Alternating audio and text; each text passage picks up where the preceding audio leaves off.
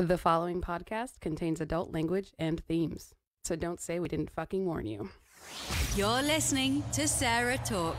It's political. You could run a fucking pet rock against Donald Trump, and I would vote for the pet rock. Yeah. That's where we're at right Yeah. Critical.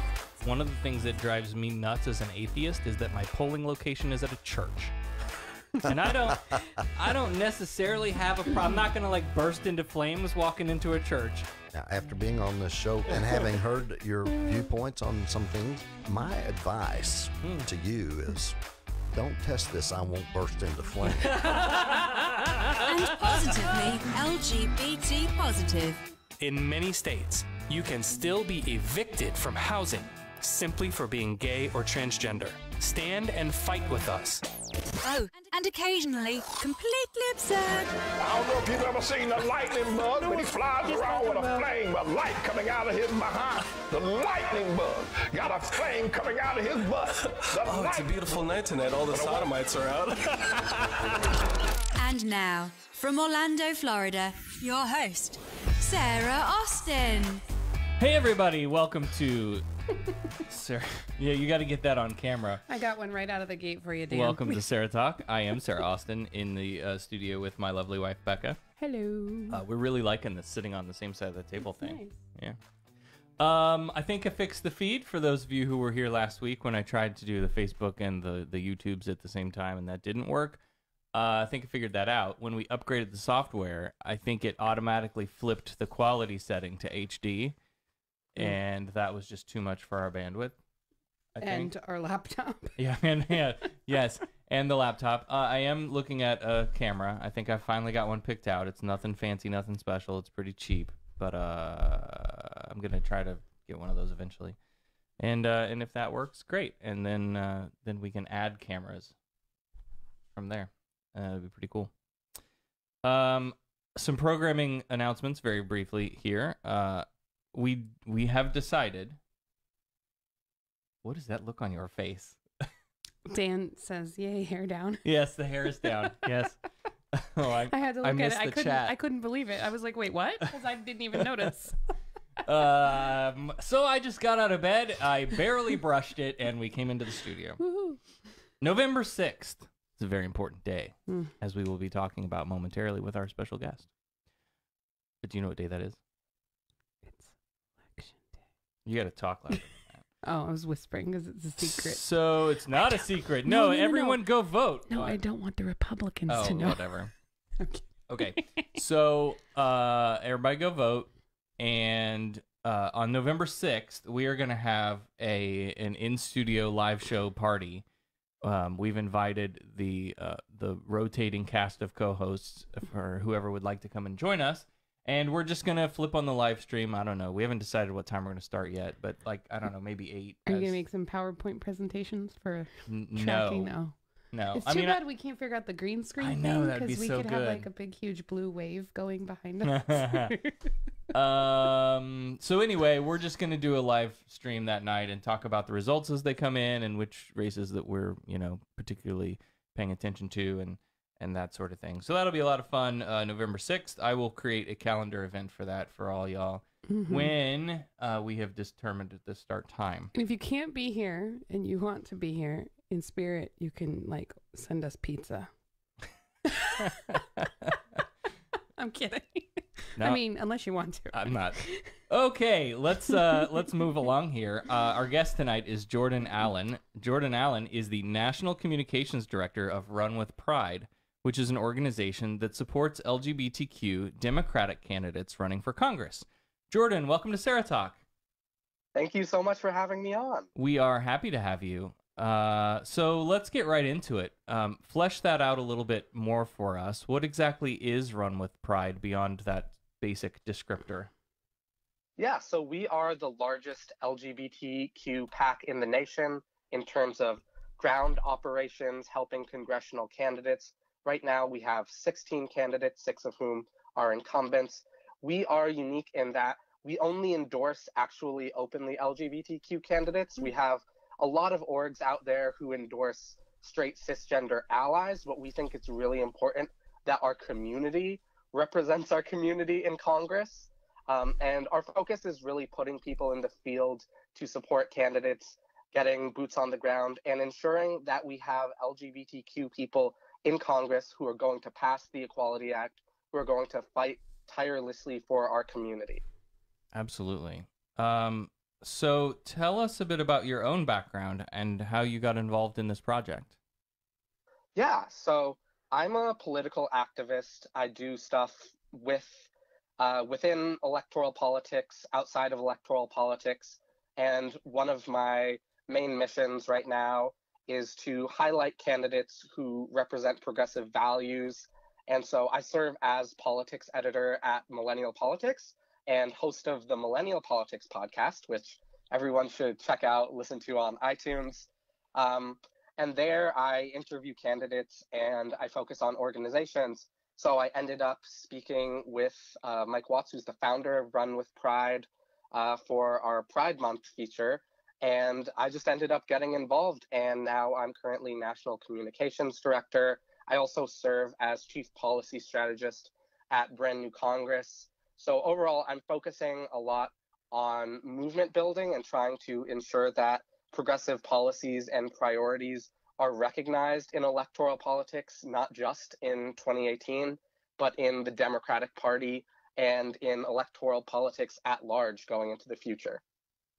So give us a little bit more detail as to like exactly what your organization does. So you've identified, say, a candidate, and well, first of all, start with that. How do you identify the candidates? Yeah, so unfortunately, there are not a ton of LGBTQ candidates out there, so it's actually pretty easy to end up finding them. But we have a submission section on our website.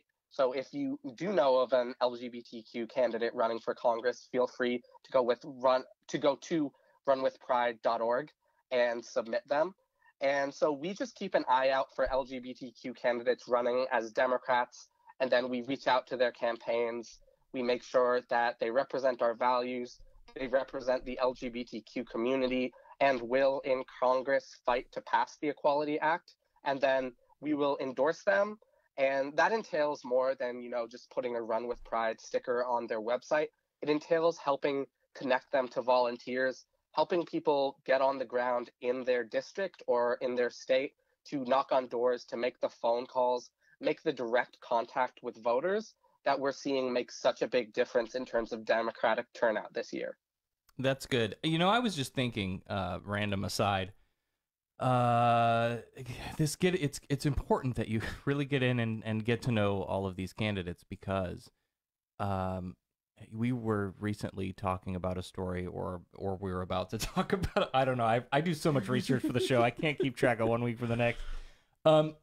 Here in Florida, we had a Democratic lawmaker file the legislation for the In God We Trust on Schools bill, which is out of the religious rights playbook.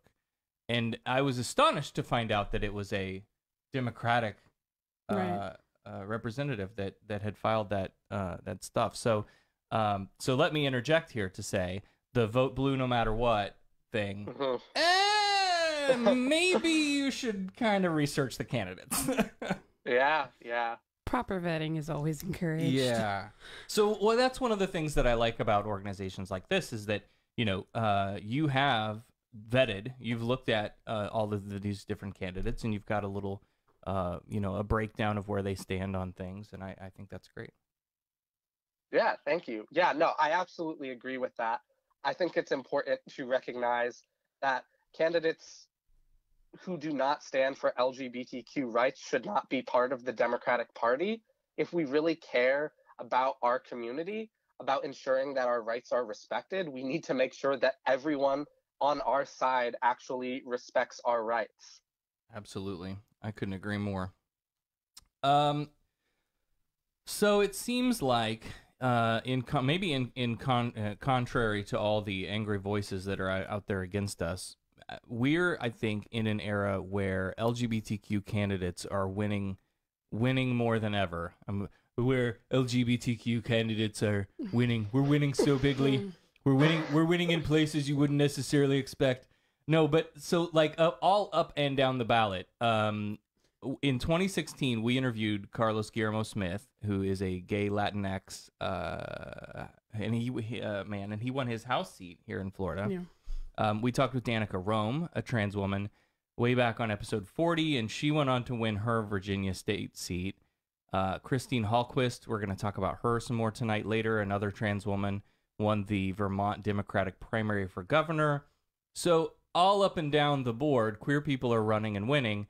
And if that doesn't give you hope in this, the darkest of all possible timelines, I'm not entirely sure what will. So maybe we call this the rainbow wave instead of the blue wave. I kind of like that. I like that. Yeah. But that's not to say that we have that we've gotten ourselves to we finally have representation in government.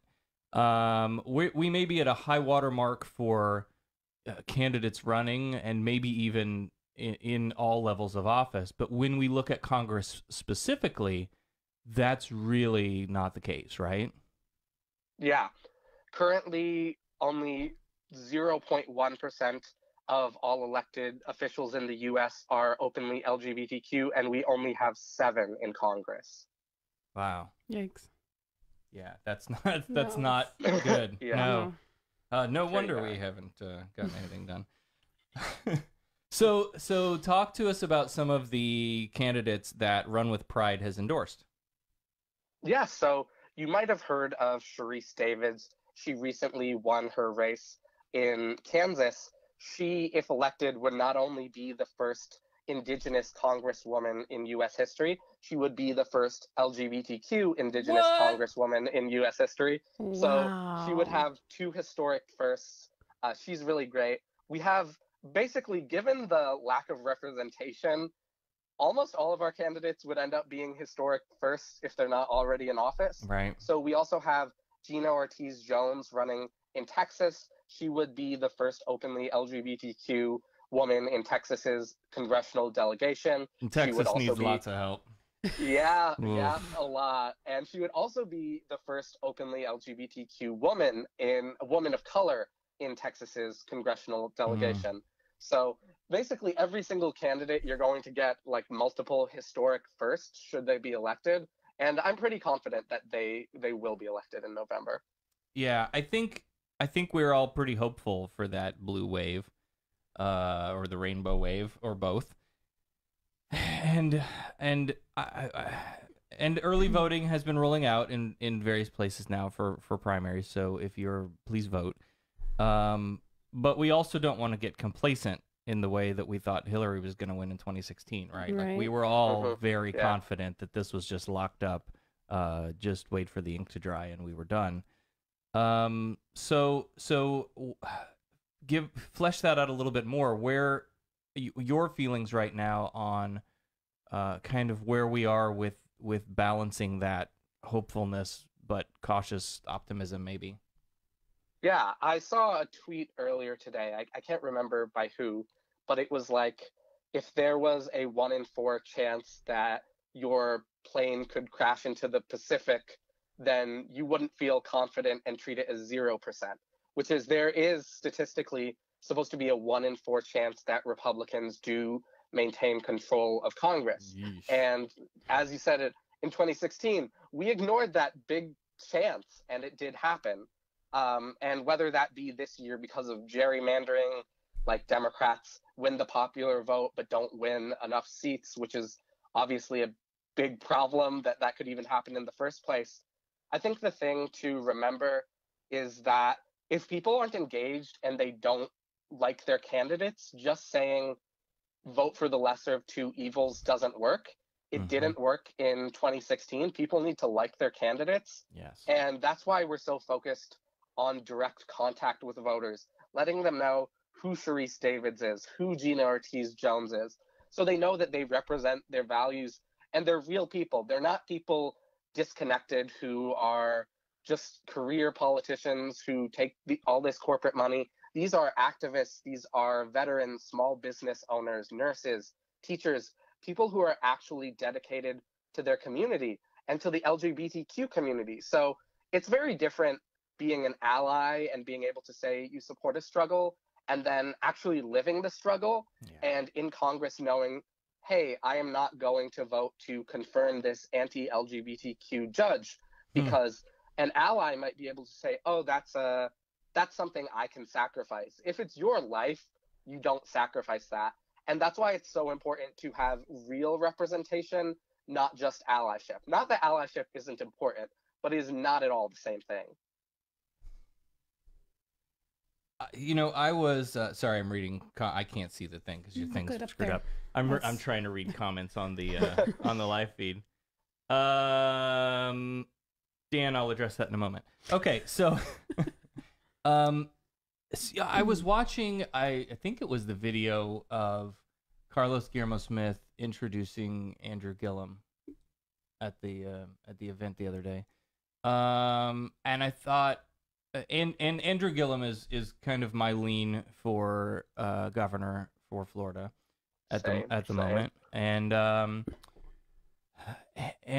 I just thought, what we were missing in 2016 was I have somebody I want to vote for.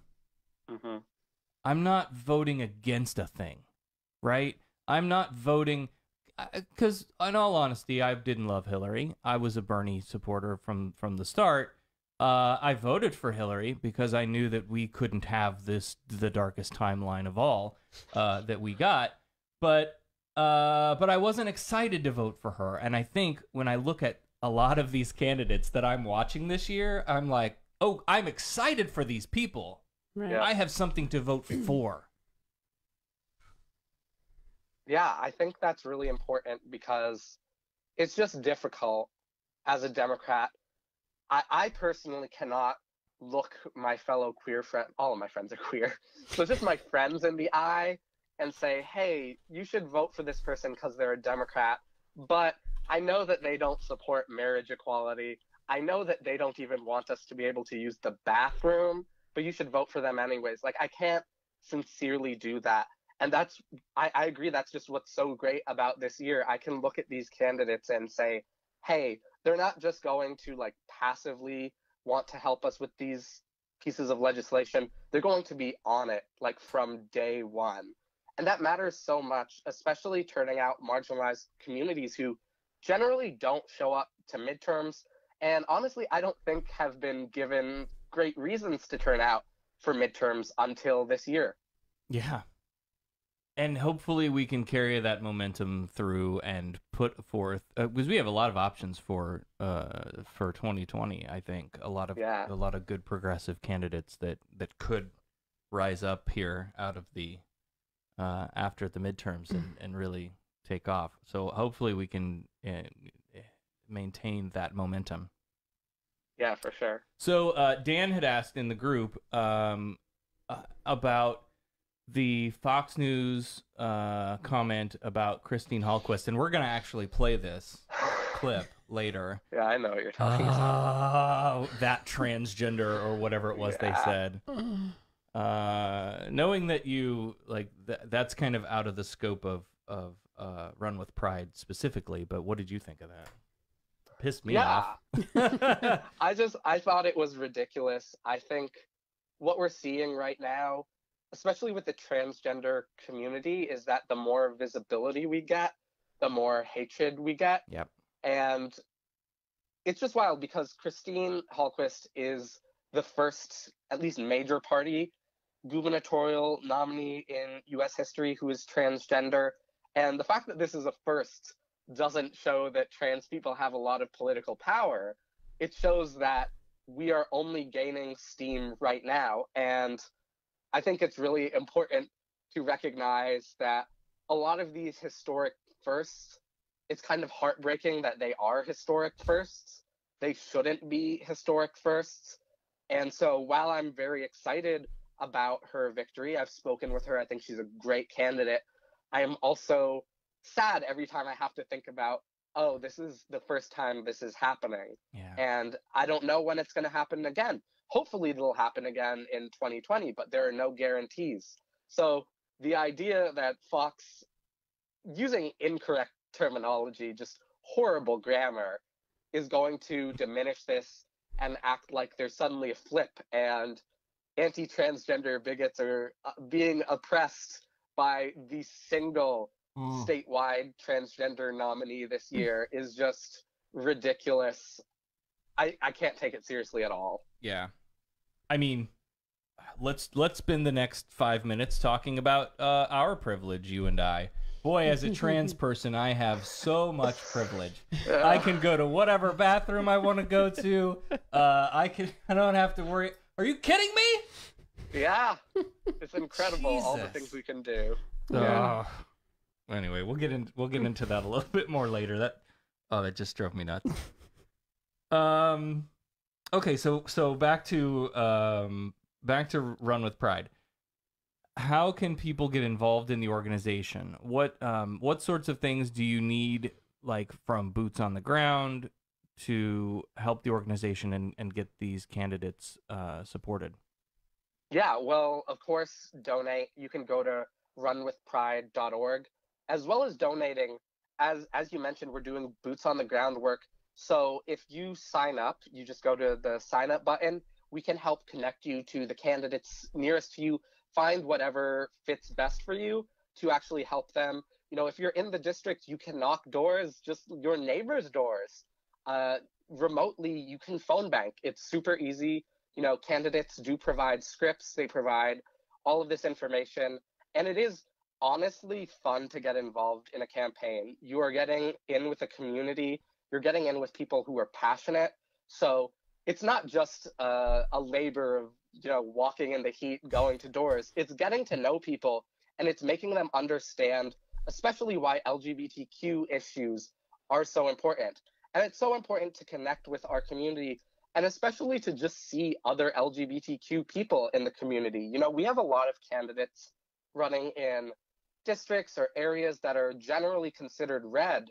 And there's this misconception that, oh, queer people only exist in like New York City or something like that. But queer people exist all over the country. Queer people exist in rural areas. And something I hear a lot of our candidates talking about is they just have people, especially kids, coming up to them after events and being like, hey, I am closeted and seeing you is so inspiring. Seeing you makes me feel like I can come out. And I realized that people like me exist in my community. And it's just so important, you know, when you're going door to door to realize, hey, I'm not alone in the community. Even if this like went to Donald Trump, it doesn't mean that there aren't queer people, and it doesn't mean that we're not connected.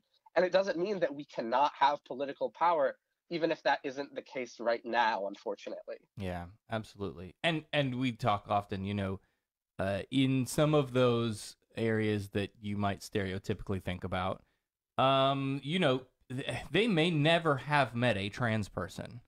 And so you knocking on the door and let's sit down on the couch and talk about this candidate that I'm excited about, also introduces you to a transgender person, and you'll realize that we're not freaks, and we're not, you know, we're just your neighbors, and you know, we're interested in a lot of the same and concerned about a lot of the same things you are, and we all got to live together on this planet. And hey, let me take you out for lunch sometime. You know what I mean? Like, that visibility, just, you know, interacting with potential voters is huge.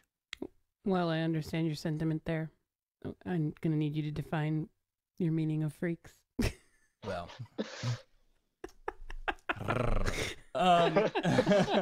But that's also to say, get it? You know, now you got me thinking. That's also to say, you know, maybe don't go knock on doors in Cabrini Green. Like, you got to know your safety is the most important, and you know, keep your own safety in top of mind. Yes, but yeah, for sure.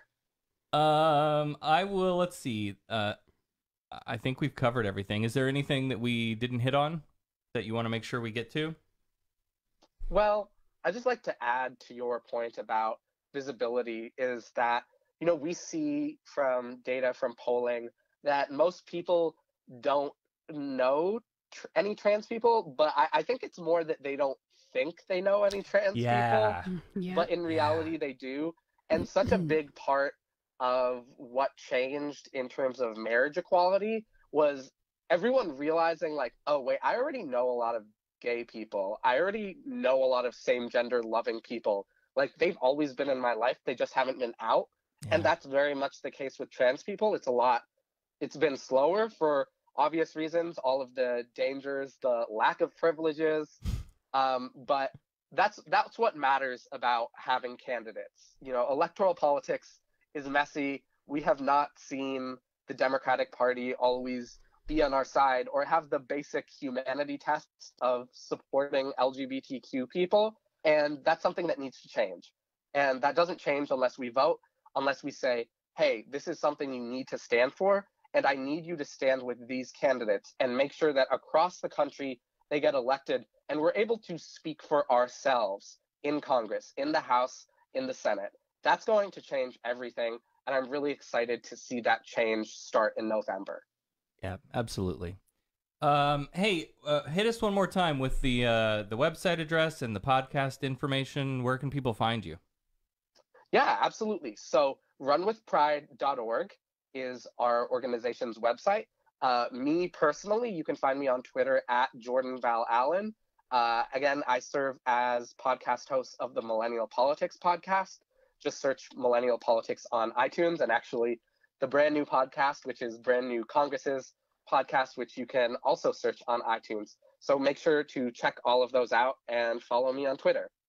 Awesome. Jordan, thank you so much for joining us on the show tonight. And we didn't discuss this ahead of time, so we can offline about this. But if you find yourself with a little free time on election night and you want to come back on and chat with us a little bit about how the results are coming in, you're more than welcome to join us. We would love that.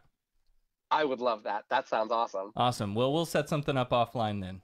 Very cool. Okay, perfect. Great. We'll be in touch. Jordan Allen, thank you so much. Yes, thank you so much for having me.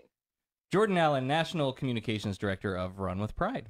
Again, head over to runwithpride.org to learn more and get involved. Dan says, you know what's more important than privileges? Rights. Right? Absolutely. Yeah. Amen. All right. Let's see. Do we want to take a break or do we want to just dig into it? I yes? need a break. Okay, let's take a break. Yeah. I'm sorry. I'm having a muscle cramp. Oh, gosh. All right. Well, then we'll do that. We'll take a break. We'll come back. We've got some news, some religious topics, some LGBTQ topics, some stuff that's probably going to piss you off, as we normally do. And I had to be a journalist. Yeah, we had to throw together some stories at the last minute. All right, we'll be right back. You're listening to SarahTalk.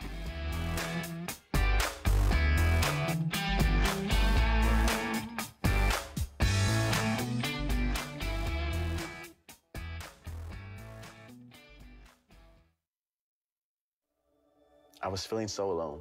I was going through a really difficult time. I was embarrassed and a little scared. I didn't want to bother anyone. I didn't think they'd understand. I thought it would just make things worse. It was tough at first, but I did it. It ended up taking a huge weight off my shoulders. I feel a lot better. I'm glad I asked for help. I asked for help. I asked for help. I asked my aunt. I asked my dad. I asked my teacher. I asked my mom. I asked the Trevor Project. Now, I feel like I can get through this. I know that I am brave. You can do this. You can do this. Ask for help. Ask for help. Ask for help. Ask for help. Ask for help.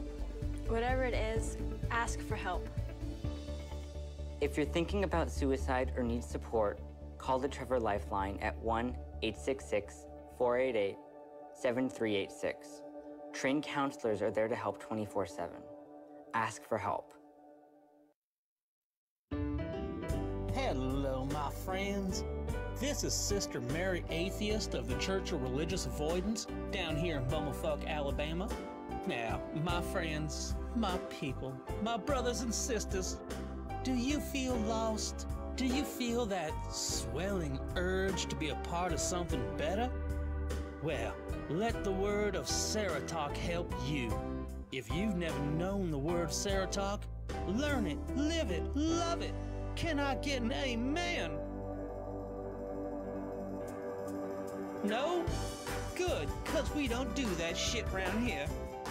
My friends, we must all remember that the good word of SarahTalk doesn't happen for free.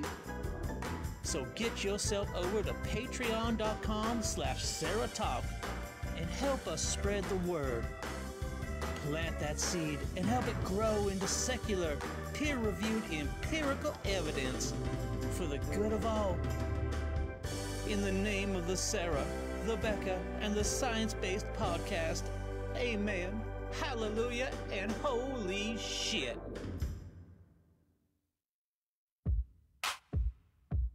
Hey everyone, this is Dan Hogan from Mesa, Arizona, and thanks for listening to SarahTalk Podcast. You know, you're privileged to listen to the show. Not everyone gets to listen. I mean, the dead are not allowed to listen. They don't know what they're missing. Do you know why? Because they're dead. But if you're alive and listening, thanks, and enjoy the rest of the show. Can I just tell you how much I love our listeners? I was just thinking the same exact thing. Also, I thought it was interesting that in that bumper, Dan mentions the privilege of listening to SarahTalk. Is listening to SarahTalk a privilege or a right? Is it? I don't know. Yeah, I don't know either. I think it's a privilege because... It doesn't matter. Dan wants a knee update. Oh, knee update. How's the knee surgery recovery? Yeah, I needed a break because I was having a muscle cramp. It had nothing to do with my knee. I've been doing so much dancing lately that I was having a hamstring muscle spasm there.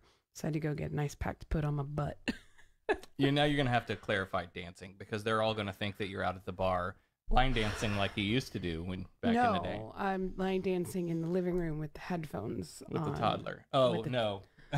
Well, with the toddler sometimes, but usually just with my headphones in. No, with the toddler, it's the dance play mat with the little preschool worm light up thing that does freeze dance. But no, the knee is doing great. So I'm back to pretty much. I'd say I'm pretty close to 100%. Yeah.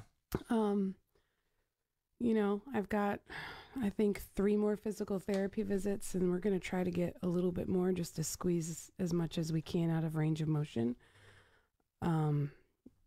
Because that's not quite perfect, but as far as activities and being able to do what a normal person my age should be able to do, I'm doing excellent. You raced across the room earlier. And yeah, surprised my parents. We were on FaceTime with the grandparents, and they were always asking too, "What's up with the knee?" So I told Sarah, I said, "Flip the camera around. I'm gonna run across the room." So they can see me walk. Mother-in-law's like, "Where's the fire?" Yeah. Okay. Anyway, let's get the worst stories out of the way first. That's a great idea. This is what I try to do. So we had a nice positive talk. Yes, with Jordan. Jordan, and now you're gonna pull us down I again. am, and then we're gonna maybe come back Okay. up. I'll try to bring you back up. I'll try to get it up again. So. I've got a story about that too. Oh, good. So thank you again, Jordan. That was a lot of fun. That was great. And she's gonna come back on with us for the election special. That'll be cool. Very good. And I have other special friends that I'm working on lining up too. You have special friends? Yeah, my special friend John from the Wayward Willis is gonna come talk to us, and I'm working on some other coming things. Here? No, I Oh, wish. Man, God, that'd be so that would cool. be so much fun. Yeah, we definitely need pizza and liquor delivered. Yes. All right. Content warning. Ugh, I know. gross. We're going to talk about more religious-based harms against children in the worst ways possible. So if you need to put a pin in this and listen to it in pieces or skip it entirely or whatever, that's completely okay. And let's watch the numbers drop off the live stream. Right. All 3 of you. Okay, the first story. John Coltharp, a 34-year-old doomsday cult leader in central Utah, has been sentenced to 26 years to life in prison for child bigamy and sodomy. He pled guilty to the charges in June, having inflicted trauma on 6 children, and in exchange, Sanpete County prosecutors dismissed the charges of kidnapping and obstruction of justice. In cases like these, is the plea deal thing, I just have some concerns. I don't feel like if no, I don't think it should be allowed. It's a freaking child. Right? I mean, okay, so if you confess to robbing that store, we'll lessen your sentence. Right. Okay, sure. Like if you didn't kill But somebody children, or hurt somebody like that, like Yeah. like even rape, I just don't think it's appropriate when you've destroyed somebody's life. I'm sure there is a good legal reason that someone will Call your comment. friends over. Where's Sharon? She liked this link. I'm sure there's a good legal reason why that is useful. It's just okay. Coltharp, along with Samuel Schaefer, also 34, who was also brought on charges of obstruction, child bigamy, and lewdness involving a child, had started a polygamous doomsday cult together, Knights of the Crystal Blade, which was based on fundamentalist Mormon teachings. And side note, I did not print out this story for inclusion today, but the Mormons don't want to be called Mormons anymore. Whoa. I don't know if you saw that or not. I had not seen that. Nope, so we can't call it fundamentalist Mormon teachings. We have to call it fundamentalist Church of Jesus Christ of Latter-day Saints teachings. They don't want to be called more, and they don't want you to use LDS as a. Oh my God! Nope, you got a full thing, or like, it was Church of Jesus Christ of Latter-day Saints, or the Church of Jesus Christ. It's kind of funny they went from like a short thing to a long thing because the Jehovah's Witnesses have always been like Jehovah's Witnesses in Watchtower, and the Watchtower. Do they like being called JW? Well, but that's the thing. Like it used to be like it was like the Watchtower Bible and Tract Society of whatever. But now they're like JW.org is on everything. It's like 5 letters and a dot. Right. So that I don't know. Flip flops. Victoria says cases like these make the no death penalty argument hard to stick with. Yeah, you're right. Yeah. I mean, the emotional reaction is let's go string these fuckers up from a tree. Mm-hmm. But don't even just. I know. They conspired to hide Coltharp's kids from... The more I read, the more angry I'll get. Right. So just hold on. Yeah. They conspired to hide Coltharp's kids from his ex-wife, and the resulting Amber Alert led police to a makeshift shipping container home out in the desert. He kidnapped 4 children last year. Police found 2 in the makeshift home, and the other 2 were found hiding in empty water in near-freezing temperatures. What the fuck? Coltharp and Schaefer believed they were prophets. Of course they did. They believed they were receiving revelations from God. Because of course they did. You're right. Again, I hear voices in my head, and the voice in my head, Bob, tells me to go do stupid shit. We book you into a psychiatric unit for a while and poke your brain a little bit and see what's going on in there. I hear voices, and it's God, and God told me to do some things. Meh, it's God. Now, if you harm other people, then they actually do care about that. But for the most part, depending on who finds out about it, most churches will just cover it up. We're coming to that story in a moment. A third man, 34-year-old Robert Rowe, was also charged with 1 count of sodomy on a child after he joined the cult, having met the other men on Facebook.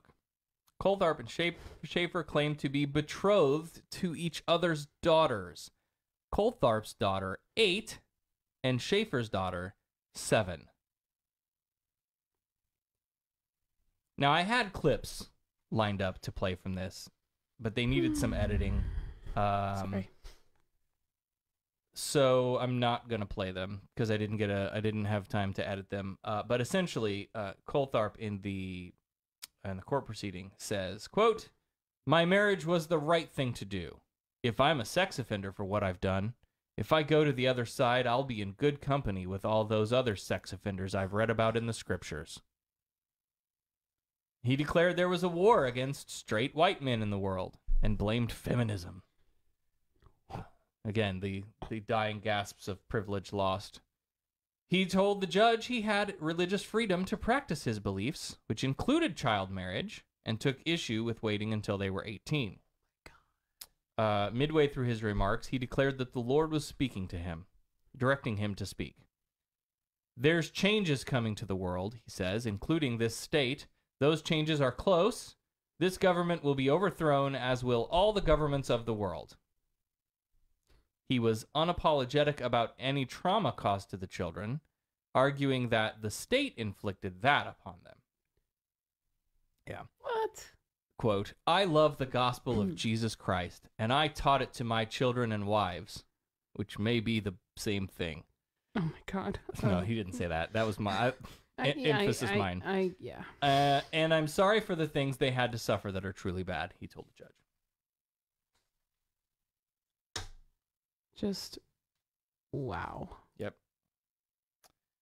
Hey, if your God tells you to harm people, especially children, fuck your God. I just can't. Ugh. Yeah. I want to know where in the Bible Jesus did this to children, because everything I read in the Bible about Jesus was not about him harming children. Jesus loved the little children. I mean, all the children of the world. Stop it. Red and yellow, No. black and white. That's the most racist fucking song we ever learned. I've never learned that song. No? No. Oh my God. We need to do Is that a church song? Yeah. Oh, yeah, that's why. I only knew Kingdom Melodies. Oh God. We need to. About going door to door and myriads of brothers and from house to house, from door to door. What? Yeah, that was a song. Jehovah's name we praise or preach or something. Holy yeah. shit. Oh my God. it Okay, was well, horrible. I hope this doesn't violate somebody's copyright, but I'm going to play a little bit of it. I'll see. I don't know. My brother gave me some CDs. They might be old Kingdom Melodies because I was going to use them for a craft project. Oh God. I have to look and see if they're the old ones or just the new old ones that don't have the old. Yeah. I have it muted. I think, I don't know. Okay. This is the shit we learned. I'm sorry for those of you who are triggered. This is the shit we learned in Sunday school. Oh, God. Oh, please tell me they're going to sing it. Come on. Jesus loves the little children. All the children. And this is the most racist fucking video God. of you too, because there's. Yeah. Jesus loves the little children of the world. Jesus loves the little children. I can't. Okay. All the children of the world. Okay. Oh, my God. Sorry for that. Russell, you're welcome. What'd he say? He said, thank you for making me throw up in my mouth a little there, Becca. Victoria says, suffer the little children come on to me did not mean that. No, not at all. Oh my gosh. Oh God. Okay. Are we going up yet? Nope. The next story comes from listener Zach, who I just realized we have a listener Zach from California. I didn't know that. Oh, that's awesome. So hi Zach. But also I realized just recently that Zach lives in California, and so I hope you're safe. Yeah, absolutely. With all of the wildfires, I know it's a big fucking state, and you may not I'm not sure exactly where you are, but basically the whole fucking state's on fire. So because of the gays, because God right, is burning California down. Yeah, absolutely. The gays and abortion. So let us know how you're doing out there. There was a young boy, a 3-year-old, Abdul Ghani Wahaj, who was reported as missing by his mother in December. She said the father took the boy to a park in Georgia and never came back. New Mexico prosecutors believe the boy died during a religious ritual at a desert compound. What the fuck is it with these desert people? And rituals. I'm sorry, that sounded pretty racist too. I didn't mean that. First Utah, now Mexico. Those deserts, not the Dan, other you're deserts. out in Arizona. Shit. Can you clarify the desert people theory? It was not meant to be nearly as racist as it came across. Sand people. It's a Star Wars thing. Yes. What does sand people travel in a straight line? God. In a single file line? Something like that. I don't know. Okay. 5 adults and 11 children, ages 1 to 15, were found at this desert compound, living in filthy and dangerous conditions on the northern edge of New Mexico, and the children were malnourished. The compound was surrounded by tires and a berm. They had no food or fresh water, and authorities found multiple loaded guns within easy reach of the children. Some of those children's statements back up the story of what reportedly happened to Wahaj. The religious ritual was meant to free the boy's body from demons. At one point, one of the adults said that they believed he was dead, but only still animated because he was possessed by demons. Oh my God. During the ritual, the boy's father recited verses of the Quran and put his hands on his son's head, though his defense attorney says they're just trying to paint it in a negative light. He argues that he was just praying and laying hands on his son in the same way a Christian faith healer believer might do. It was allegedly believed that after his death, he would come back as Jesus. So that's a thing. The fuck kind of fucked up religious Yep. nonsense is that? Yeah, it's so like twisted and quirky too, because if they're Muslim, I thought Jesus was just a prophet and not the son of God. Are they a one-off though, or are they like they use the Quran, but they right like blend it together? They've made up their own sci-fi version of Muslim, but right. And you get your own planet, and you. Oh my God! Are there gas cans and instead of golden tablets? I don't know. You're a mess. I am a mess. On what would have been the boy's fourth birthday, and listen, we're only laughing through this because that's the only fucking way you can possibly do it, and maintain any sense of anything. Yeah, if you're listening, not watching me on the video. Yeah. On what would have been the boy's fourth birthday, authorities found the remains of a young boy buried in an underground tunnel at the back of that compound, and they believe that this is the remains of Wahaj, but confirmation testing is pending.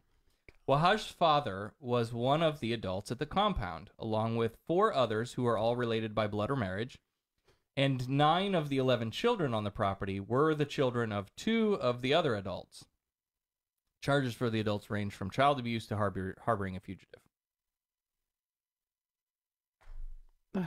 Now, you hear stories like this, right? And you probably think it's outrageous, it's disgusting, it's horrific, and you're not wrong.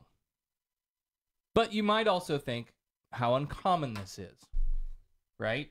You might think, oh, well, we only hear about this every once in a while, and it's maybe kind of an anomaly that you found 2 stories in 1 week. And certainly the circumstances are uncommon, like this level of depravity and torture and disgust.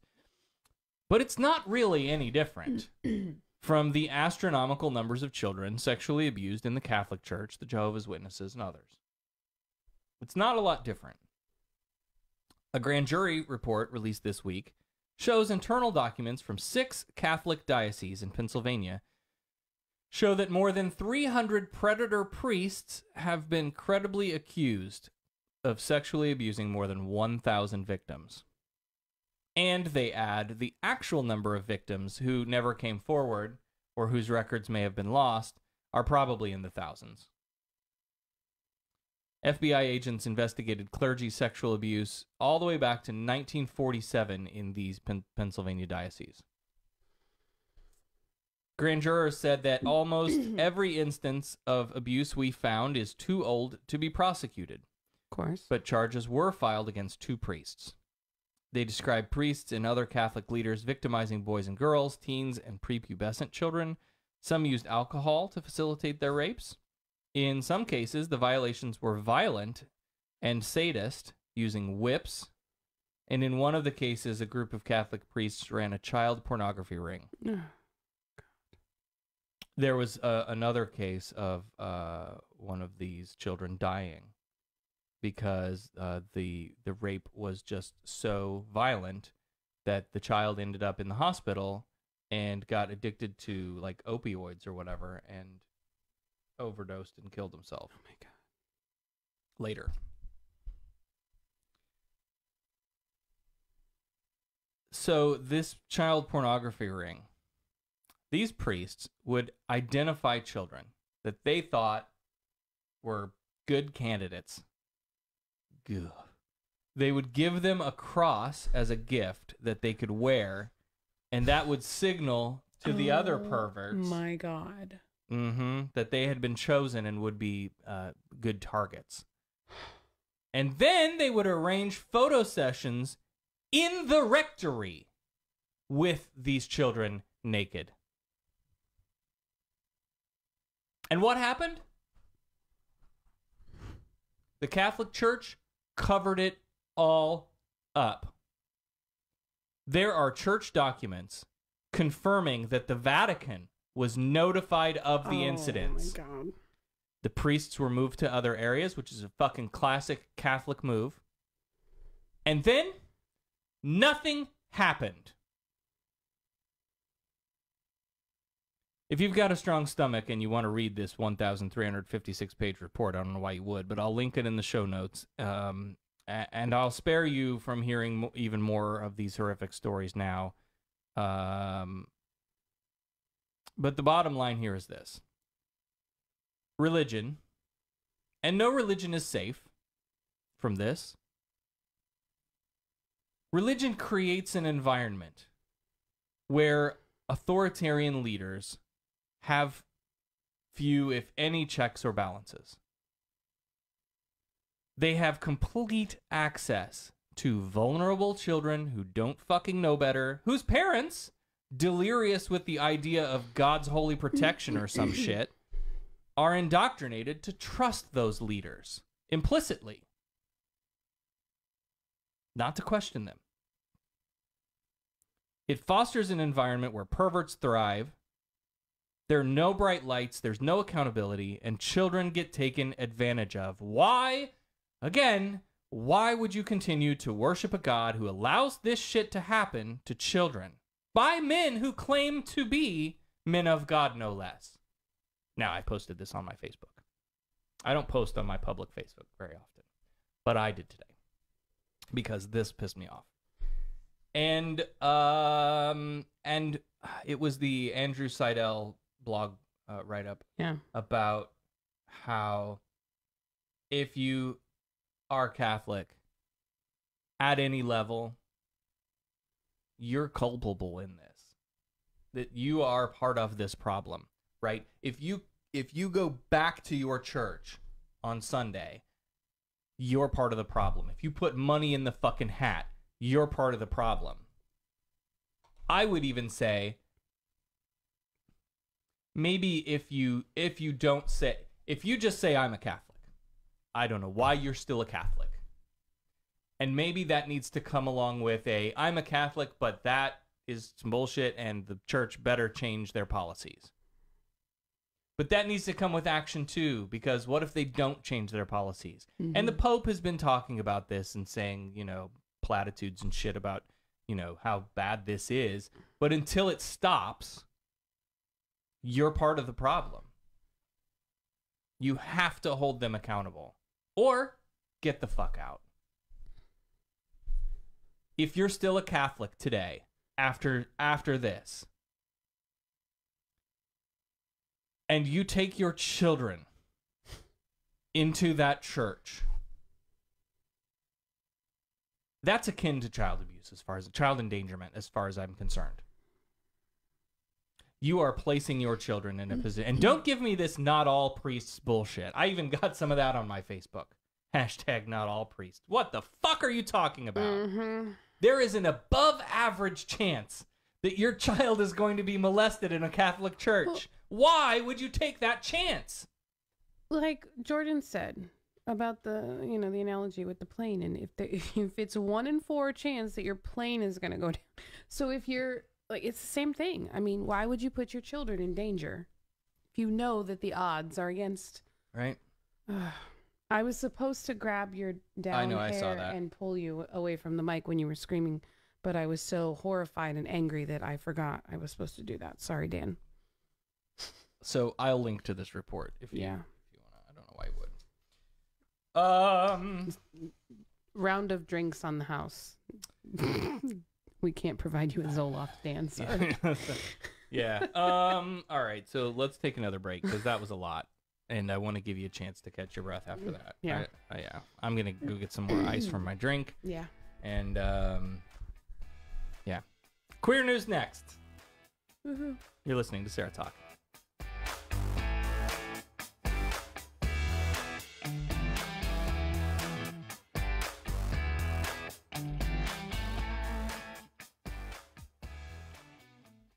In today's health-conscious society, you have many beverage choices. But do you know what's in all of them? So much sugar, sodium, and things you can't even pronounce. Dihydrogen monoxide. What's that? Sometimes you wish you just had a simple, more elegant solution for your beverage needs. Introducing H2O, the first ever chemical-free thirst quencher. H2O is simple, simply composed of 3 portions of 2 elements, hydrogen and oxygen. H2O means chemical-free, unlike water, which is filled with all sorts of shit. When we tested H2O, we found traces of no other elements. So pure, the bottle may as well be fucking empty, with all the same nutritional content as a breath of cool mountain air. First widely featured on Goop.com, actress Gwyneth Paltrow revealed that she exclusively uses H2O for her vaginal steaming process. After all, why use water when you can steam it with H2O? So now we invite you to run out to your local garden hose and drink that shit. Remember, it's not water, it's H2O. H2O bottled by Flint Bottling Company in Flint, Michigan. Product not actually endorsed by Goop or Gwyneth Paltrow. Please do not use H2O for vaginal steaming, or better yet, please do not steam your vagina. H2O is actually just water. Water is a set of molecular compounds. It's a chemical. Everything is a chemical. Today we decided to walk to school. The light counted. 15, 14. 41, 31, I mean 13. We took a left on Carroll Street.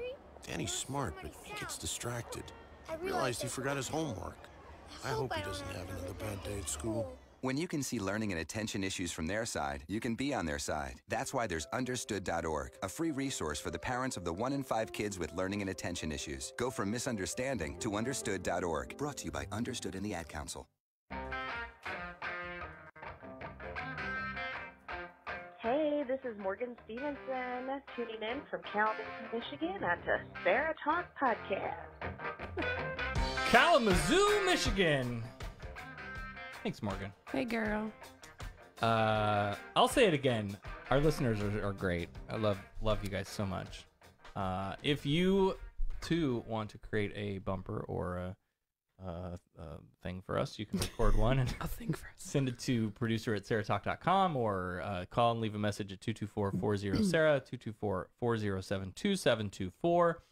I do still have a couple left. Victoria made us another one. I don't think I've heard that one I'm yet. pretty sure, if I remember right, that's Victoria. Oh, okay. Maybe I did hear that one then. And Mandy made one too. That and those I just haven't got around to putting together. Right. So stay tuned for that. But we'd love to have some more of them to rotate around. It's a lot of fun. Okay, so I mentioned we talked a little bit about this with Jordan.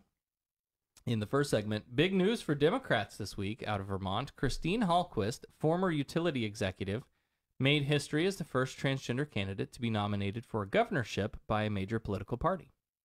She bested 3 other candidates in Vermont's Democratic primary. Now, she didn't have a lot of opposition in the primary, really, as far as, like, who ran. But in the general, she's going to face incumbent Governor Phil Scott, who, other than losing some popularity after passing that gun control measure we talked about earlier this year, he a Republican governor, passed a pretty strict gun control measure earlier this year, and his base kind of turned on him. So there's that in play. But still, he has a good likelihood of being reelected. So that's when we're watching. Again, on the election night show, we'll be keeping an eye on that. Mm-hmm.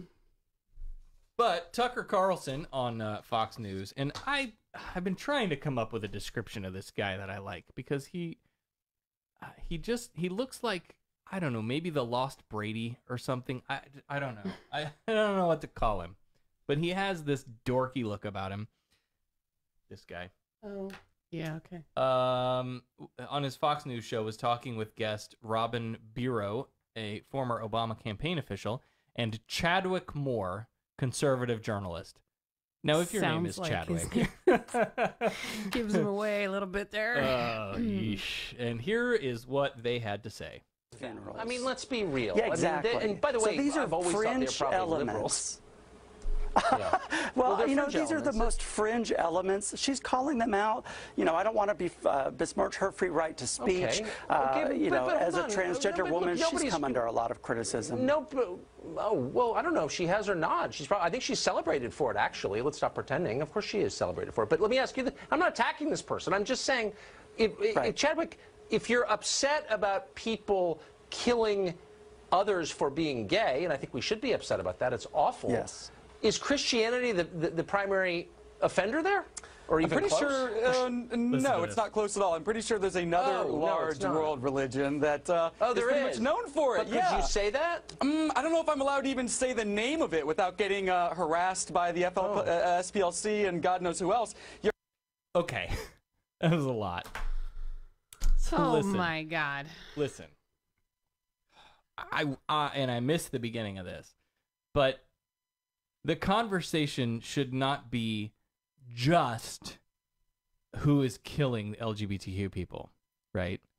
Because there is a difference between the things that happen here in the U.S. and the things that happen globally, right? Sure.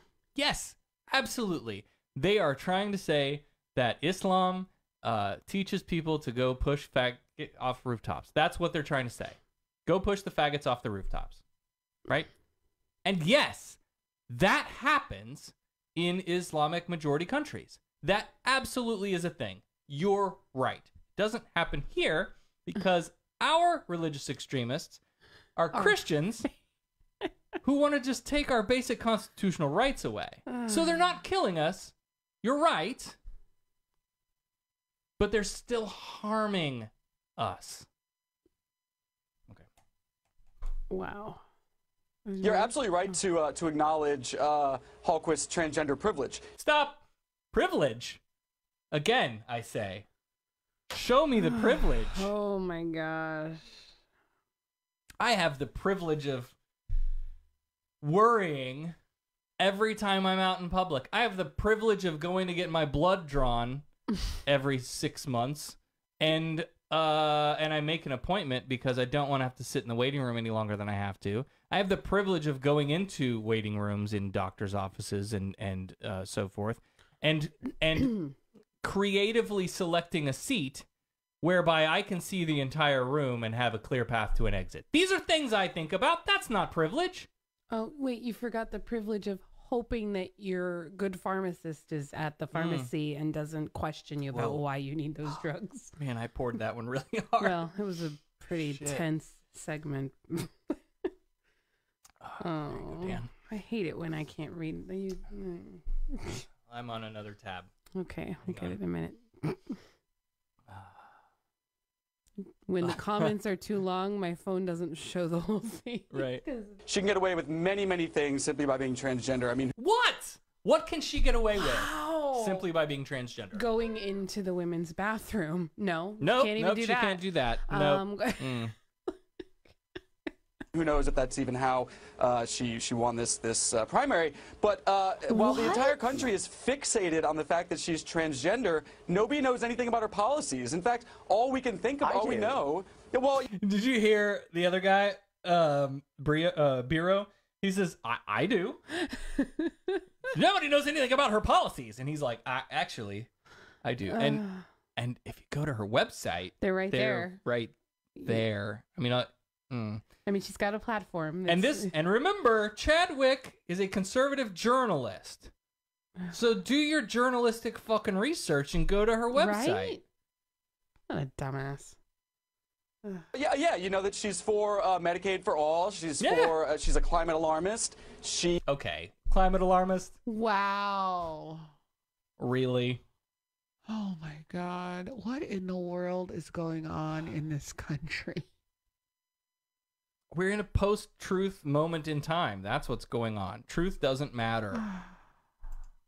He believes in $15 minimum wage, and that's kind of it. I mean, she was on CNN this morning, looking half dead. Very low energy. She was on CNN this morning, and she couldn't even answer the question about what socialism is. She said, I don't know what socialism is. I'm not qualified. She was asked if she believed in capitalism, and she couldn't even answer that question. Who is this person? Okay. So this is something that I think we're going to see more of as we run up to the election. there have been in the progressive camp a number of self-labeled socialist, democratic socialist candidates who are doing really well. Ocasio-Cortez, one that right, and so I think what we might see it play out in maybe a lesser form. So if Bernie had won the primary in 2016, if he had won, and it was Trump v. Bernie, I think you would have seen, like, what does he have to attack Bernie on? Nothing. Right. Bernie has like no skeletons in the closet. It would have been a lot of big words that didn't mean anything. He would have only been able to attack the socialist policy. And Trump's an idiot. He doesn't know anything about policy. Right. I think that's been demonstrated by him many times.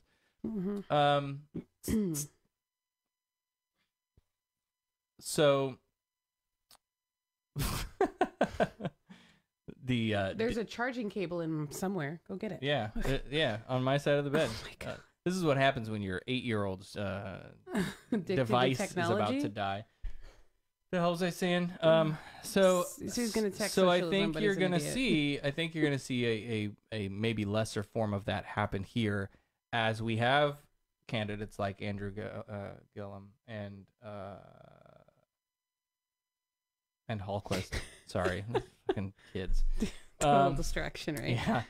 Yeah. You know, as the Democratic Party leans a little further to the left, I think that's they're gonna attack that, and you're kind of hearing it here. All we know is it's someone who's transgender, and let's just celebrate that. Can they lead the entire state of Vermont? Led a whole fucking utility company. You have if I'm not fucking mistaken. Donald Trump try to lead the United States of America, and all he knows about is where to get a good taco bowl. And does he really? No. What would happen, Robin, if she had said there is a great world religion that actually has a long and recent track record of murdering gay people? How did we get back onto this? And she just said that. Yes. What would her fellow Democrats have said to her, I wonder? Are you talking about the Muslim faith? Yes. That was Biro, the Democrat on the panel. I'm talking about the one Abrahamic faith that has a long and recent track record of murdering gays. Yeah, that would not be Christianity Yes, or of course. Judaism. What would happen if she said that's factually true? Would she be considered brave for saying that? It's actually true. In my opinion, yes. You know, I'm a veteran, Well, of good for you. course. That's a problem. So, you know, she would have been correct to have asserted that, just as she is correct to call out people like Westboro Church and some of the radical extremists. They're radical extremists in every religion, and I think that when you become radicalized, regardless of your faith, I think that's a problem. Just like Westboro Church, as you were very correct to point out. You're talking about that's 10 a problem. But that's not actually not actually true. I mean, in this country, and in Western Europe, at least to speak for two regions, in the last 20 years anyway, there hasn't been a lot of Christian terrorism, actually. And there's been a lot of Islamic terrorism. It's not an attack on all Muslims. I like a lot of Muslims. But let's be real. But you... That's not Oh about... my God. I don't have a problem with black people. I have a friend that's a black person. Jesus. He really just played that card. Freaking Christ. So again... Just can't. When you look at the attacks that are happening on the community, again, always coming from the religious position in America, it's not terrorism, no, but it's still a problem. And so, are we splitting hairs? Or is this a nuanced problem? Yeah. Well, it's a Fox News problem. I don't know that, like, the stuff that happens overseas should never come up in this kind of a discussion. Right. She's We're talking going to about be a candidate for governor. Senator or governor. A governor. She's not going to be dealing with anything going on over where those murders are happening. Well said. Like, so why does it matter? you can't be honest, can you, Chadwick? I mean, there's a penalty for just stating the obvious and the factually true. Well, I don't understand this sort of left-wing LGBT obsession with Christians. I imagine a lot of it comes from, Hallquist talks about growing up in a Catholic school, and because he was an effeminate little boy, in his words, getting a bunch of garbage from the nuns and the priests. Okay, fine. No, that is not it at all. And maybe for her that was a component of it. But if you want to know what the problems the LGBTQ have with the Christian, listen to SarahTalk, because that's what we talk about every fucking week. My problems are, you want religious liberty at the cost of anything. You want to be able to deny people services.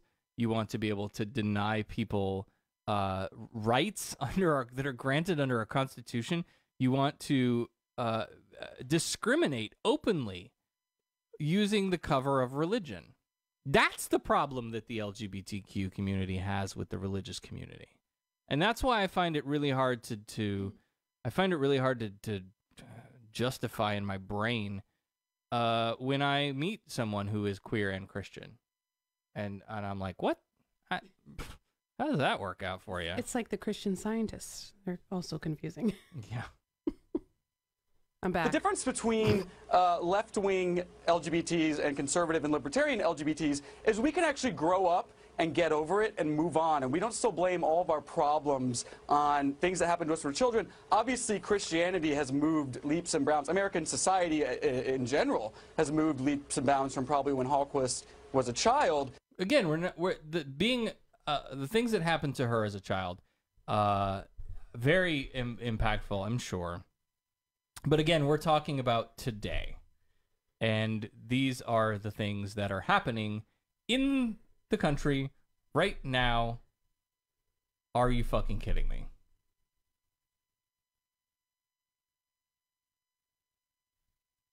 Yet you still blame? Like, why are you blaming an entire religion for all of your problems? Because you're causing all of my problems. Mm-hmm. If not for a faith group who's told by a faith leader who read a book of faith,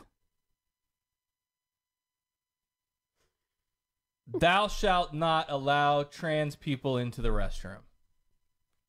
If not for those people, I wouldn't have hardly as many problems as I have. I wouldn't have near the troubles that I have. Again, when you come at my community, they're always wearing either a MAGA hat or carrying a Bible or generally both. That was the other thing that I couldn't get with this guy.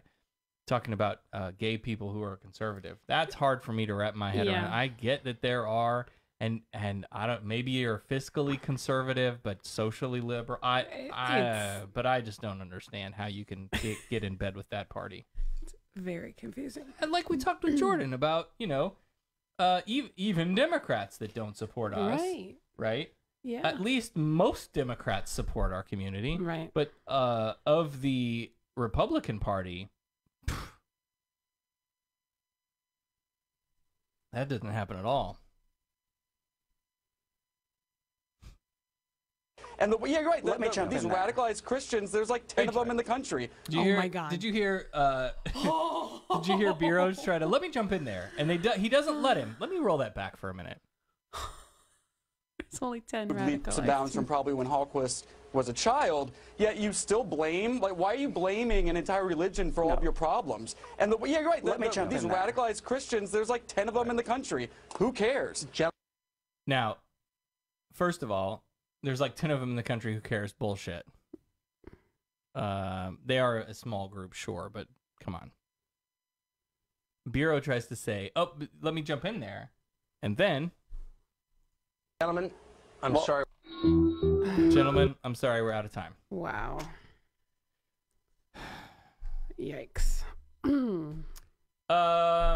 Hey, do you remember that Christian baker from Masterpiece Cake Shop who refused to bake a cake for a gay wedding? Yeah, I do remember. Yep. He's back! Oh. First, let us remind the jury that the Supreme Court ruled very narrowly for Jack Phillips in the Masterpiece Cakeshop case. They were concerned that the Colorado Civil Rights Commission were meanie heads to the guy, showing hostility towards his religious belief. Now, the next case started June 26th, 2017, the very day that the Supreme Court agreed to hear the wedding cake case. Oh, okay, that makes sense then. I don't know that they're connected. There's no evidence to support that. But it would, okay. Okay. Autumn Scardina, a lawyer in Denver, called up Masterpiece Cakeshop with her own order, a birthday cake. From what I could find, it wasn't very clear if Scardina was aware of the Supreme Court case at the time, or I wouldn't think so. or whether if it this was from related. The same day that they decided to hear it, then Right. it wouldn't have hit the news yet. So, according to a complaint she filed with the Colorado Civil Rights Commission, quote, "They asked what I wanted the cake to look like, and I explained I was celebrating my birthday on July 6th, 2017, and that it would also be the 7th year of my transition from male to female. When I explained that I am transsexual, and that I wanted my birthday cake to celebrate my transition by having a blue exterior and a pink interior, they told me they will not make the cake based on their religious beliefs. The woman on the phone told me they do not make cakes for celebrating gender changes. The woman on the phone did not object to my request for a birthday cake until I told her I was celebrating my transition from male to female. I believe other people who request birthday cakes get to select the color and theme of their cake." And she says the woman at the bakery then hung up the phone. Now, the commission, again, considering the Colorado Anti-Discrimination Act, which bans places of public accommodation from discriminating against customers based on their sexual orientation or gender identity, found probable cause on June 28th, 2018, that Phillips broke the law, again, when he declined to make a cake for the trans woman. Now, so far, the commission hasn't said anything hostile to Phillips' religion, but also, unlike the wedding cake, asking for a birthday cake, while designed to reflect the gender transition, was not going to be used in any ceremony celebrating her transition, and that sets it apart from the wedding cake. Argument that Phillips made about being compelled to create a message used in a ceremony that went against his religious beliefs. That's what he said. Right. Furthermore, Phillips told the New York Times in September about the first lawsuit, "I'll make you a birthday cake, shower cakes, cookies, brownies. I just can't make a cake for a same-sex wedding." Ooh, sounds like he stepped in it now. As long as the commission stops being meanie heads. Michael makes a great point. He says, "I'm so glad the Supreme Court is making all the decisions about cake. So important." Right? Yep. So true. Phillips is making a three-pronged argument. He's asking the court for an exemption from the Anti-Discrimination Act because it would infringe upon his First Amendment free exercise of religion. Which, again, we have court precedent that that the government can infringe upon your religious rights to a point. He also says it violates his First Amendment right to free speech because it would compel him to make a pro-transgender cake. It's two different colors. Okay. And he says Colorado officials have infringed upon his 14th Amendment right to the due process for subjecting him to, quote, "an unfair and biased administrative enforcement, adjudication, and review process." You're being a meanie head.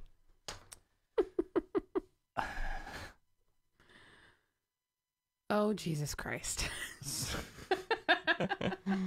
So this case, as long as the commission remains neutral towards religion in the way that they handle the case, could end up right back at the Supreme Court, and it probably will. Which I will remind you is leaning further to the right every day, and will be even more so when Kavanaugh gets confirmed. Right. I do want to know, like you know, if she had just said, "I need a cake that says happy birthday with my name. I want the outside to be blue. I want the inside to be pink," and there was no other discussion. Right. They would have made the cake. It makes you wonder, because of all of that detail, it makes you wonder if she was testing them. If this was a a planned event to try to, I don't know. I don't know. It's hard to tell, but at the same time in the timeline, if it had, I don't know, I'd have to go back and do the digging and see, like, when did this hit the news? Right. Because it had been in the news. The Supreme Court just hadn't agreed to hear it yet. Oh, yeah. Okay. So it had gone to the commission. It had gone to lower courts. It had to work its way it. through the court system before the Supreme Court would hear it. Okay. Yeah. So it was a high-profile case.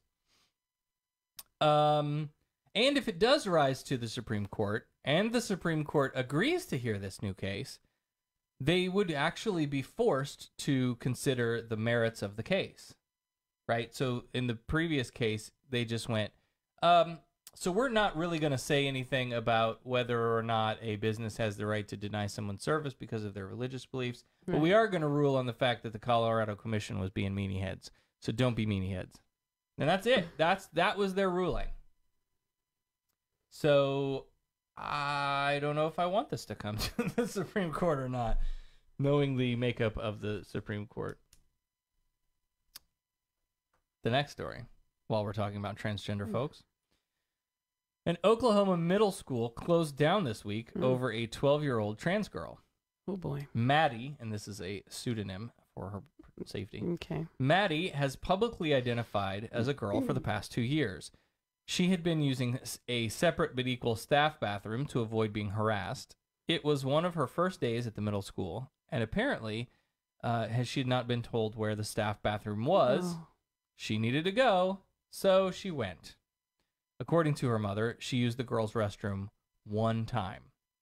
Another parent found out that Maddie used the girls' room and posted in a private Facebook group of parents in the school. Jamie Crenshaw wrote, quote, "The transgender is already using the girls' bathroom. We have been told how the school has gone above and beyond to make sure he has his own restroom, yet he is still using the girls." Then other parents dogpiled. "How old is this thing?" one said.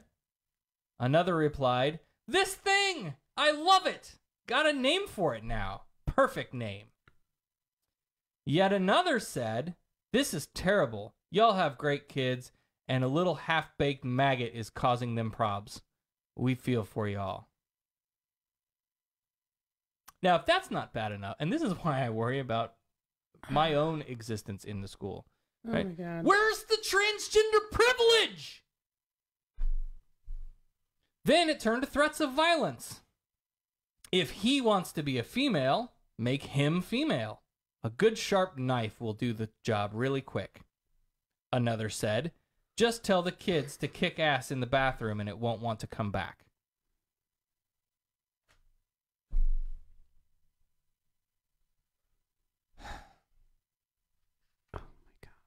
Tell me where the trans privilege is. Other parents responded to the threats against the 7th grader by staging a small, silent rally to support Maddie outside of the school. Law enforcement officials reportedly asked the school to shut down for the day, fearing a counter-protest. A different demonstration, it looked like, was held on Wednesday when the school opened back up, with around 20 people showing up in the rural Oklahoma town to support Maddie. They wore red in solidarity and duct taped their mouths to show that they wanted to speak with their actions, not words. Police had an area for counter-protesters set up, but nobody showed up. Fucking spineless jellyfish hiding in your little Facebook group. Right? Yeah. But, oh my gosh. Sometimes that's so much worse when you're dealing with teenagers. Because these parents will, how many of them went and said to their kids, oh yeah, oh my God. Maddie's mother already filed a protective order against one of the parents. The good news, the FBI is investigating the threats against Maddie. But this is a child. You guys, this is a 12-year-old. Right. I just can't even imagine. I mean, one of my best friends has a daughter that age. Mm-hmm. I could not imagine.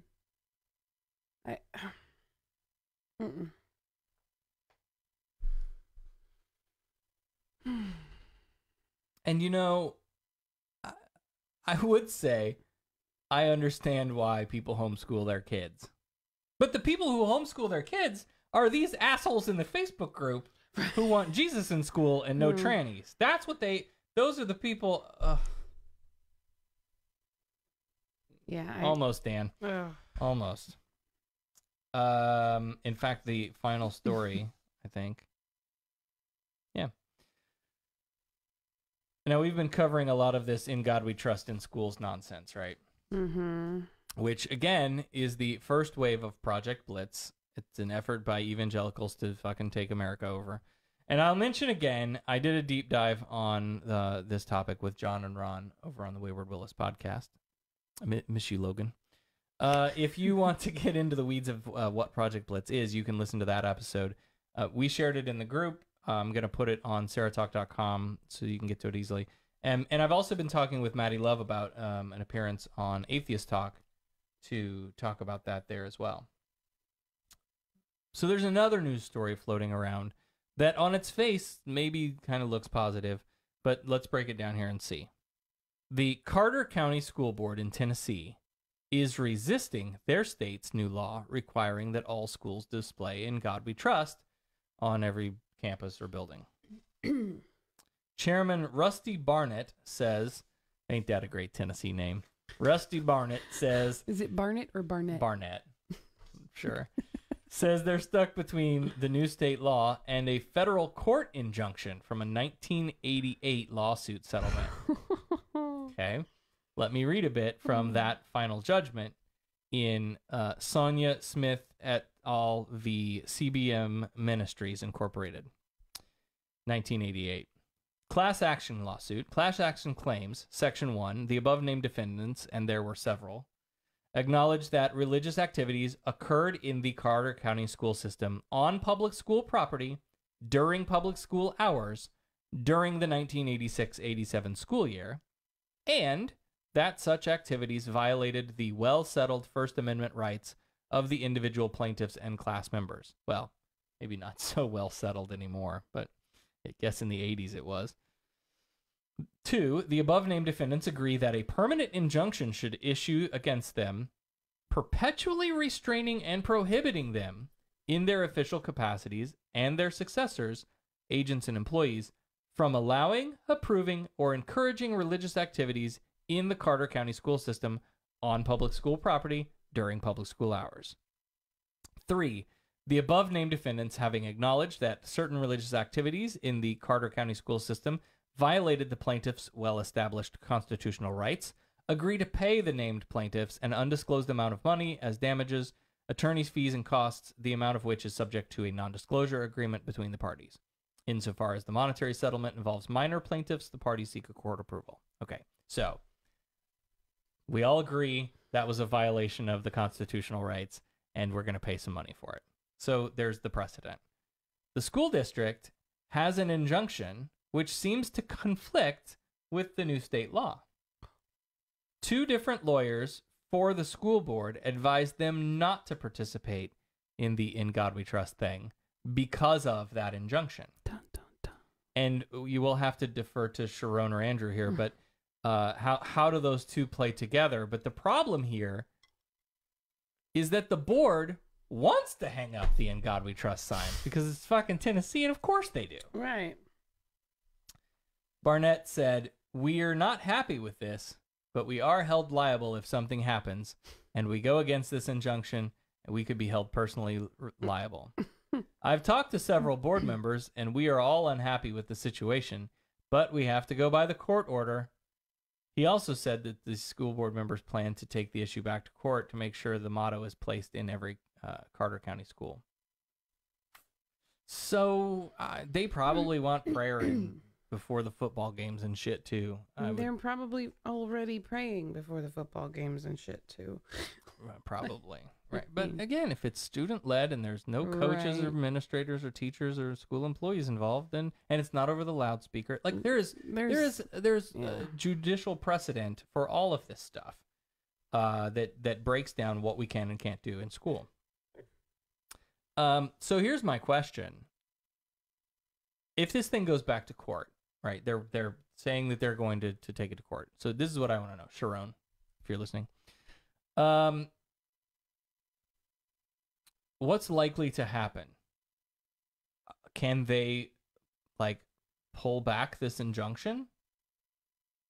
Would they, more likely than that, would they rule that in God we trust is, tradition and ceremonial deism, and isn't, Jesus daddy we trust, and give it an exemption, right? If they take it to court and the court says, well, in God we trust is ceremonial deism, and there's precedent for that too, which is fucking stupid. But there it is. That doesn't mean the Christian God, even though it's capital G God, and the Christians really do mean it to be the capital G Christian God. But would that be the workaround? I don't know. It'd be interesting.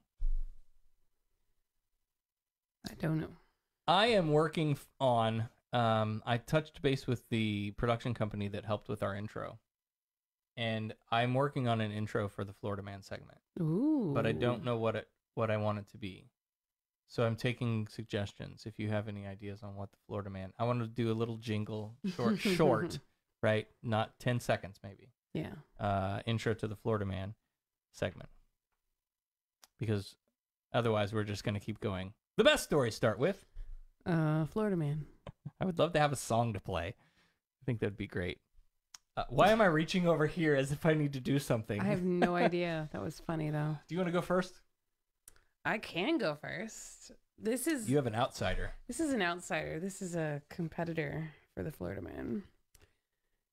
Houston, Texas is where it all went down. I'm already excited. Houston. 68-year-old woman shot a man after she noticed him masturbating outside of her house. Granny Jean said... Wait, what? Her name is Granny Jean. Oh, that's brilliant. She was at home caring for her disabled grandson when the unidentified 38-year-old man showed up on his bike. She said he pulled off his pants and started playing with his thing. He ran up to the door and she warned him that he should get away from her door or she would shoot. When she realized he wasn't listening, she went to get her pistol. She said he kept coming and reached for the door, so I shot through the door. Oh my God. Granny fired just one shot, hit the man in the chest. He's expected to be okay, but he did need surgery. She went on to say, I don't bother nobody. I don't get in nobody's business. And like I keep saying, I warned him. Wow. That's special. Right? All right. So I have our Florida Man then for tonight. A Florida man was arrested after being caught on camera lacing a female coworker's drink with semen. Oh. Robert Tyson, 62, worked at a dermatology office in Tallahassee with the 37-year-old woman. She told police that she was drinking the water last month when she noticed a distinct taste and smell. After a closer look, she observed a white-colored... You're going to be able to make it? Oh, I was trying not to spit. Victoria. Okay, let me finish this, and then you can come back to that. After a closer look, she observed a white-colored mucus substance floating atop the water. Police said surveillance footage inside the office showed Tyson sneaking up to the woman's desk on June 26th and July 2nd when she had stepped away and poured a substance from a specimen jar into her water mug. She told police she thought he may have been targeting her due to previous clashes over her management style. He admitted to the HR team that he did pour liquid into her cup because he was exhausted at work. Yeah, I guess. He said I wrote in an email, I'm attaching a letter of admission of guilt and a plea to end this matter quickly. I pray it will. My life is a total wreck right now. Tyson was arrested earlier this month on a battery charge and was properly terminated from his job. Now, Michael, before you even do this, Michael just gave away the title in the comments, but I want you to know I had already written that down for my story. I'm voting for mine. I don't know why you're even looking at me. No, but Victoria had a great comment and then about yours. Victoria said about mine, she just shot before he did. That's why I almost choked on my tea, people. How would the stand your ground law work in that case? I don't want to know. Well, all right, your choices tonight. Granny, get your gun. Or 2 Floridians, 1 cup. Oh, God. That's nasty. Oh, man. I think I like yours too. My story was too like salty. Right? Not salty. Salty. It was salty too, I'm sure. I mean, yeah. All right. In both cases, they involved some guy playing with his thing. Everybody likes you. Oh my God. Yeah, you're not wrong. Everybody likes Granny Get Your Gun so far in the Facebook group. You know, one of these days I will elevate someone from the listener group to moderator, and they can post these things because I forget every week. I get so wrapped up in editing the show and getting it posted and all of this. So there you go. All right. What a good show. It's good. Yeah. Hopefully, better news coming up. Yeah, really. Jesus Christ, I'm so tired of this. I was thinking of this. I would like to ask our listeners. Okay. For some help. So I am working on a new project. Oh, yeah. I'm going to start my very own podcast. I didn't know we were going to announce this yet. I know. Good. Well, because you I've sprung got. it on me. Sorry. I like it. Good. So I'm going to start my own podcast, and it's going to be called.